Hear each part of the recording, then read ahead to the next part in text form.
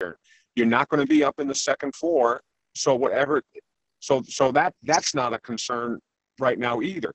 It has to be friable to cause a problem. There's no friability of the asbestos. And if there's anything on that first floor that we're at that needs to be addressed, that's a very, what they call a glove bag, pretty easily. The major concern is the mold that's downstairs. Typically, mold loves to eat paper. And the first thing you do is you go and look at the books, and the books are not, it's not running off the books or the cardboard, that you don't see it. So you do have mold, but it's not to the point that what you need to do is you go in, you take all the flooring out, and when you take the carpet out, you're going to pull up tiles. So you're going to have to take out those tiles and abate the basement. That's included in the numbers, and then you get rid of all the paper. You don't worry about the stuff that's in the vault, because that's closed up, so that's not a problem.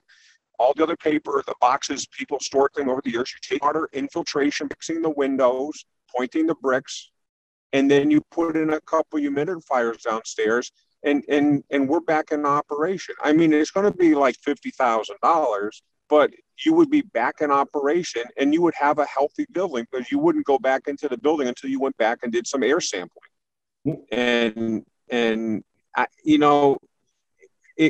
Right now, you're right. If you go into the church next door, then you're going to spend $125,000 or more, or less, whatever. Yeah. But if you decide that that's where we need to go, then we're going to have to move out of there again. Mm-hmm. So, I think, people say that you put people into a building and you don't care because there's asbestos in the building. That's not true. It's right. You can go into any building, and I'm sure if you go into the Deerfield town office, you're going to have it there as well. So, I don't believe that. I believe that we need to get our seniors back in a building. Yeah. Does the mold in a carpet in a floor that's not even used really impact the air quality for the rest of the building? I think it might. It can. But again, that's something that you want to take care of anyways, John. Yeah. Because you maybe go back in and you got the building closed up, So yeah, you want to take care of it, but you have to make the building watertight again. So we're not bringing in but it's really, if you go and look at it, it's. You got to clean it up. There's some dead carcasses inside there. You got to clean up, and it's going to take an effort, but it can be done. And I think it really can. Regardless of what we do, I think the town needs to make that building watertight. So we need, as I was talking with Chief, we need gutters on the building. We need to do the windows in the basement, repoint the bricks. Take out any carpet, like regardless of what we do in the future, that stuff all should happen anyways. And so we can get moving on that. And if there's some asbestos remediation we can do in the meantime, it seems like that might be the best plan going forward versus doing the church next door just based on the cost and timing. Yeah, I agree. How long would it take? How long would it take to take these steps? I have no idea. I don't know. I don't know who, what the lead time is for for a contract to do that stuff. I think, I think you could get in someone like Compass Restoration or Abide or a lot of these places that do mold remediation and stuff. They can't do it. Let's put it that way. It's not like it's going to take forever to get it done. Right. Okay. Well, then, I mean, if that's it sounds like that's the direction of the board. Again, the only way I'm doing it is if we create a timeline for getting out of that building as quickly as possible. And and building something new or doing whatever we need to do for something permanent, because I know that, you know, I don't want to be there permanently at all. It's a stopgap. You know, I wish that we had this. I wish that we had had the people walk through it a few months ago. But Trevor, I guess the ball's in your court. How quickly you can get a mitigation company in there to you know, Well, have your buildings guy figure that out. yeah, you know, and you know, the town is trying to figure out as a whole what we do with these spaces as well. So I think, you know, I think I need my meeting tomorrow, and then, you know, John, do you want to pipe in a bit on, you know, what the direction that we're trying to move in is? I mean, there's this as place for the seniors, and then we also have, you know, larger projects we're trying to figure out, and playing chess with the different buildings in space has been a challenge. And we can get started to figure out what that takes and who would do it and all of that. You know, one thought we had early on is that we would, you know, rehab the church if we thought it was affordable, and this have a permanent place for the seniors, for, you know, temporary permanent place for the seniors while we gutted the senior center and turned it into a town hall, and take down the town hall and build a new senior center.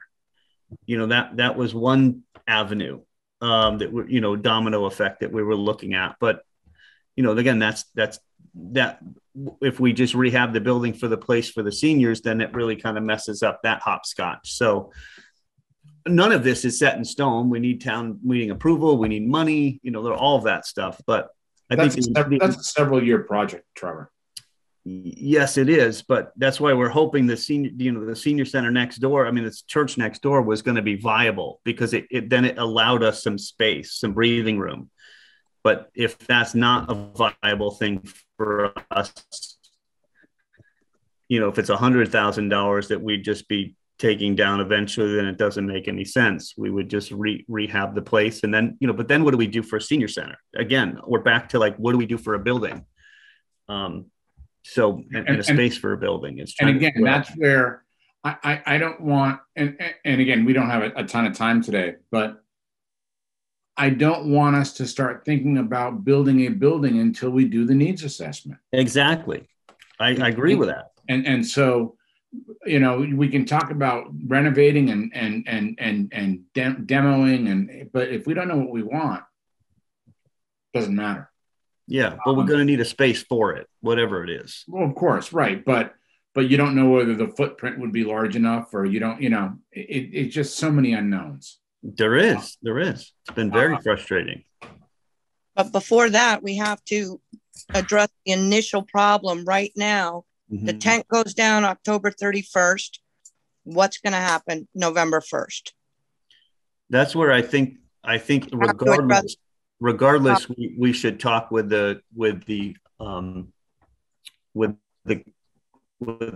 Catholic Church, and I think that's a great, generous offer for a few short months while we figured this out, because I'd hate to get to that point where, I mean, I can't see November 1st, all the remediation is done. And I mean, it just takes time for all that stuff to happen. So I think if we could buy a couple of months. Oh, sorry, I missed that, Sue. Go ahead again. I said I agree, but if we could buy a couple months, yep, we have a little bit more leeway, because the work on the church started way too late. Mm-hmm. I mean, known about these problems for a long time, and now that it's cold, all of a sudden, we got to find a place. Yeah. What's the kitchen facility like in the? There's a kitchen. It is. Yeah. The only thing Father said, Dad, is you'd have to have somebody serve safe, and have to have the liability insurance. And the cook from Life Path is serve safe. Mm-hmm. They have to be anyways.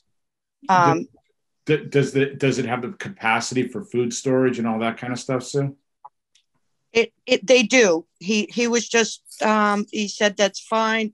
They have two really big refrigerators in there. I'm trying to remember exactly. They do have some refrigeration that we could use. I mean, our meals come in the morning. The cook, doesn't cook them. They're already prepackaged. She packages them up. Yeah. And get them ready. So we'd only need the refrigeration for like a couple hours in the morning. Each morning. Oven space. About what? Oven space. We don't use the oven. So you don't? Okay. No, we don't have to because the meals are already prepackaged. What she does is just puts them together right now. Okay. Until we stop the grab and go meals. I mean, we don't even know when we can start having congregate meals again. Right. So that all depends on with COVID. And, if we could have congregate meals again, that would be wonderful. Yes. And they have the facilities to do it. I mean, the church hall is very big. Yeah, it is big. So I would like to propose that we do this. We take Father up on his offer. We run the traps of making sure that they have the liability paperwork done, et cetera, whatever they need. Get that done as quickly as possible so we can get the seniors in there maybe in the next couple of weeks. And Trevor, in the meantime, you maybe work with your building guy to start the mitigation process about with the current senior center building with the whatever Tom mentioned, and I'm sure Tom can put it down on paper pretty easily. And then the third step would be, and we haven't heard from John about the assessment piece yet, but we cannot. What always happens is we get comfortable and then we forget about the long term. And so the third piece to this three-legged stool would be to as quickly move forward as possible on whatever we can on the assessment, and then we can fill in the gaps on whatever assessment can't happen because of capacity issues. John, what's going on with the assessment?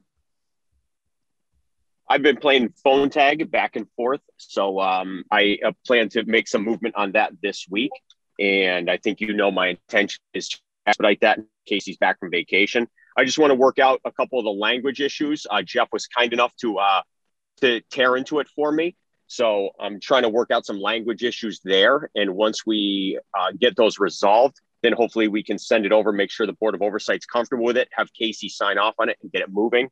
The timeline, I'm not crazy about. It does push things out pretty long-term, which I don't know if you noticed, but it literally pushes a final report out to about a year from now, which I'm hoping for a final report in 4 to 5 months. So that's something I've got to talk to her about and see if there's a way to expedite this process and work right into the feasibility side of it. So I'll do the best I can. Yep. I don't understand, John, and forgive me for my lack of understanding, but I don't understand why an assessment takes 4 to 5 months. Nor do I, but I don't know how busy they are, how much resources they have. And when they start scheduling meetings in multiple towns to hear from multiple people, and they send out mailings and they take the mailings back and they send them out to a certified center to be interpreted and get the results back. I mean, easily that can take 3 to 4 months. So, it does take some time. I was hoping it did not take a year. So I'm not crazy about the timeline, but that's something I'm going to talk to her about. Yeah, because honestly, again, my opinion, and not Trevor or Tom's, but my opinion is a year really doesn't do us that much good. Yeah. We also need to fund a lot of this stuff. It's right. And money. And so the timing needs to sync with town meetings and we need to sell this before town meeting. Don't think we can go into, well, here's our assessment, here's our feasibility, now town meetings, you go do it. We got to sell this thing like we sold Skems a dozen years ago or however long it was. Yeah, so I think if we can get the feasibility study up and running, I would look for money at annual town meeting to come up to 25% design. And then I would do a fall special town meeting in all three communities with a singular focus on the senior center.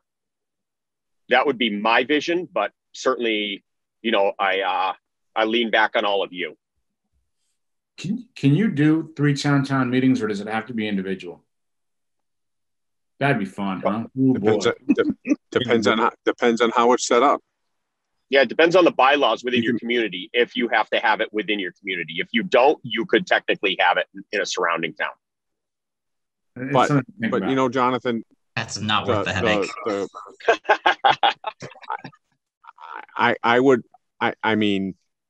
I think if you're looking again, how are you going to pay for the building? Is it going to be the 3 towns? Are it going to be like Frontier? Are we going to have or so we have to start thinking about that, or it's a town of Deerfield, or Sunderland or Whiteley. If we choose a building in one of those communities, are they going to pay for it and then they're going to rent it back to the senior center? How is that? We have to discuss that. Yes. And I would assume that it would have to be discussed in the assessment also. Right. And yeah, I'm not sure any citizen from any community is going to be interested very much so in paying for a building in another community in whole up front. Yeah. That's a lot of money. I mean, let's say we put it in Whately, and Sunderland and Deerfield are going to put up $3 million for a $4 million building, and Whately's putting up $1 million. That is going to be an extremely hard sell. I think you structure it like Tom noted, that basically one community builds the building and then there's an assessment to all 3 towns, almost like we set it up with SCEMS. Yep. But I also think, John, if we're going to do that, we need to talk to our surrounding communities, Leverett and Conway, and see if there's interest in them, going in with us, if they want to be part of that also. It's a good thought. Sure, we did. Conway had 0 interest. We did reach out to them probably 6 months ago. And Conway's very split because a lot of people go to the Shelburne Buckland Senior Center. Some people go to Greenfield, and a couple go to the Deerfield South County Center. Right. Yeah, I think you would have to look at Leverett, Shutesbury, but my guess is Leverett goes to Bangs. Yeah, at a certain point, Leverett may go right up 63 to the brand new Irving Senior Center. Right, or they could go down to Amherst. Yeah. You just don't know. Okay. All right, John, keep us posted on what you hear back in terms of the timeline on the assessment. But I personally, I think you can say, well, if it's going to take a year, thanks, but no thanks. It just doesn't do it for the money we're spending. We're spending good money in a time frame that just doesn't work for our purposes. Yes, I will continue to push forward with building issues and the needs assessment. And we haven't funded any of these repairs to the building either, so we got to figure. We have to figure that out as well. So, well, there's a couple questions I have. Number one is, if we reach out to our insurance company and mention that we've suffered water damage this summer during multiple storms in the basement, are we covered? We have certainly done that. Okay, so if the answer is yes, can we get in there? No, we haven't done that, Trevor. No, what I'm saying, we have not done that. What I'm saying is that we could. What I'm saying is that we have gotten a ton of water this summer. I'm not saying we reached out to any insurance companies or anything. I'm just saying that we have gotten a ton of water this summer. That's all I'm saying. Okay. Yeah. So, and if the insurance company would bring in a mold and mildew mitigator and do that work on our behalf, that may be a way in which we have it funded. It's just a thought and a possibility. The second part of this is, I've got to talk to Casey to look at what the wording of our warrant article is, because I don't remember for special town meeting if it is specific to the church. And then if we are going to take that article and divert it towards the existing senior center, also known as the old elementary school, is it legal to do so on town meeting floor to amend that article to an entirely different building? I'm not sure as though that passes the sniff test. It doesn't, John. Yeah, that's what I figured. So we didn't we noticed to the public that we were talking about the church, not the senior center. The other piece is I know from past experience that the insurance company is going to allocate us up to $25,000 for the claim for mold remediation. I don't know that they will address asbestos. I've never asked that question. And that's if they approve the claim. Right. Well, right. But if you heed Tom's comments, and I think we're wise to, asbestos is not something that we need to worry about right away. No. And I would you'd have Jonathan, you'd have to worry about the asbestos floor tiles that came up when you pulled up the carpet in the basement. Yeah. You would have to worry about that. And that will happen. Yeah. Yeah. Very likely it will. Oh no, it will. No question. Matter of fact, and that's what when the gentleman came in with me, that's the first thing he said. You pull up the carpet, the tiles will come up, so that in his cost, he was figuring that you would have to that was included the asbestos abatement of the floor tiles. Absolutely. Okay. Absolutely. And I'm assuming once you touch one tile, you have to touch them all. No. What you have to do is you have to replace the tiles that are damaged. So if something, but he would say it'd be a lot easier just you go through and just replace everything. So if you had a broken tile, you can replace that broken tile. If you had 6 broken tiles, you replace 6 broken tiles. But when you pull up the floor, you're probably going to have multitude, and it's just better just to do the whole thing all at once. I got you. Okay. Are you talking about the tiles on the second floor or on the first floor? Basement. Oh, in the basement. The basement, the floor in the basement is concrete. There's tiles on. I believe there's tiles on that too. I don't remember tiles in there. I could be wrong, but I've been there for a long time.